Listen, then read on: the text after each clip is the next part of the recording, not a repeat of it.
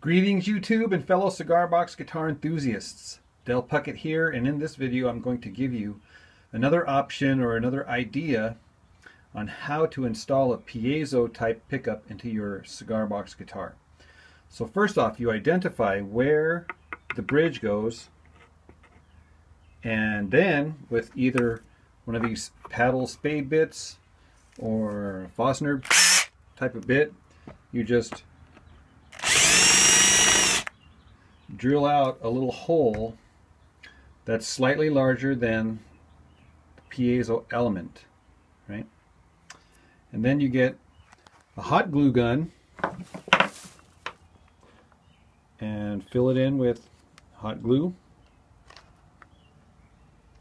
just enough to bury this guy just a little bit. We want it to be lower than the plane of the cigar box guitar top. Okay, so I like to press it down sufficiently. Okay, I'm going to go ahead and solder it, and then I'll show you how to get it flat. Alright, now that I've soldered the wires, I tested it to make sure everything works, and this is what I do now.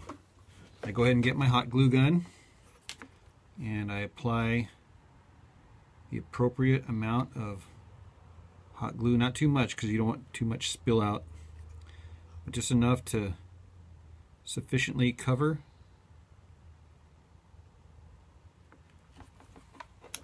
the piezo. And then, because I have hundreds of these business cards, I just cut it up to be the perfect size, and I set it over the top. And then I get the cigar box guitar top and I push it down flat. And this is so that the underside of this thing here is going to be perfectly smooth with the level of the guitar, so it'll make perfect contact, so that when I do put my saddle on there, that the string energy is going to transfer straight through into that piezo element. Now, I've had really good luck with this, tremendous results. One thing it eliminates is the excess noise. If you know, these piezo elements are super sensitive, and anytime you just barely rub the guitar anywhere like that, it picks it up, right? So this reduces those unwanted noises, and it gives you a more focused, more musical sound. That's been my experience. So anyhow, give it a try, and good luck with that. Let me know how it works out. Alright, I'm going to conclude this video with a sound sample of what it sounds like when you put the piezo directly underneath the saddle.